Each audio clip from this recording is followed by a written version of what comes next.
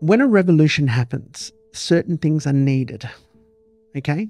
So you've got this, it's a very different time today as it was in 1979. And I tell you why. Because when you've got people that are rising up against a ruling party and a monarchy, the king of that, the Mohammad Reza Shah, at the end of the day, he wanted to keep power, but at the end of the day, he thought, if the people don't want me here, I've got to flee. Exactly.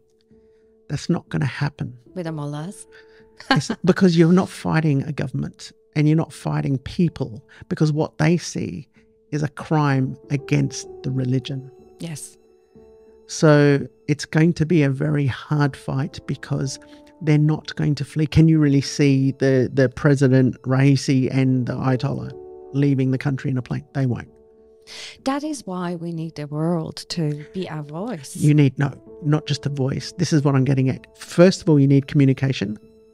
Love you, Elon Musk, right? Yeah, for getting exactly. that. Second, for a revolution to be successful, especially in this climate, you need to be armed. Otherwise, you're going to be like the people in Tiananmen Square of China. You're going to be like the people in Burma.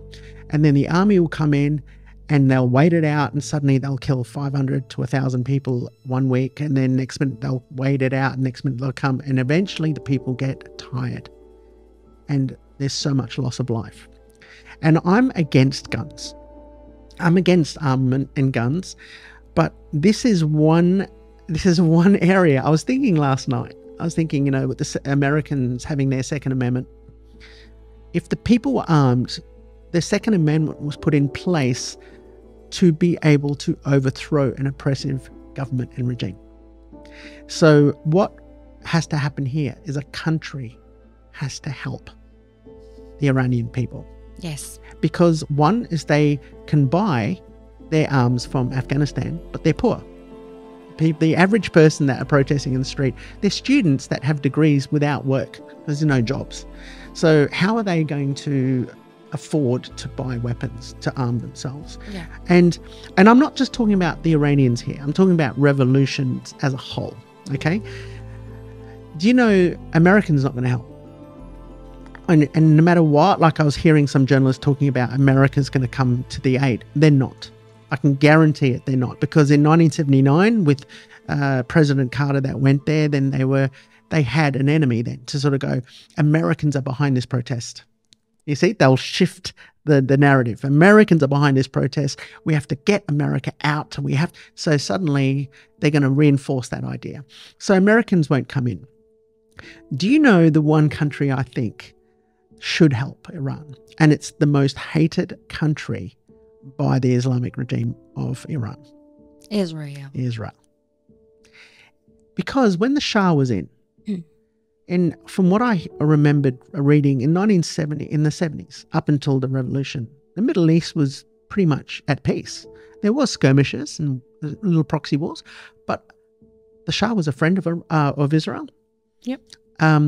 Everyone was benefiting. Yep. Everyone was okay.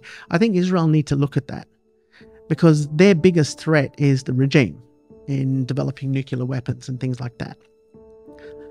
I'm not saying they should, but I'm saying that if there was a country, I think Israel should be it. I think Israel should come in and help the people, because if they do, then I feel for the Iranian people now, because it's just going to get worse. There's going to be a lot of, especially with this President Raisi coming back from New York, from the UN, and he's coming back there.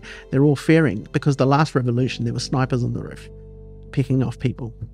And even though I don't know what the death toll is today, but yesterday was 50, could be more today, which it would be more. Yeah. And I just feel sad, because there's going to be a lot more loss of life. But honestly, if I was there, I'd be thinking, if we don't deal with this now, my kids were going to have to deal with it. Yeah, exactly. Now, what's worse, me giving up my life or witnessing the death of my children? I'm hoping the people stay resolute.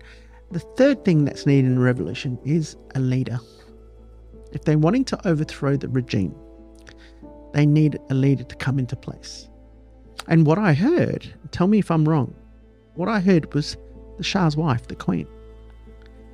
has actually said that she would like to come back to Iran, and that's got people very excited. Yes. There was another football player. Ali Karimi. Yeah, he's got like 11.1 million followers, and he's quite political, and he's doing a lot. He's very brave. He's very brave. True hero.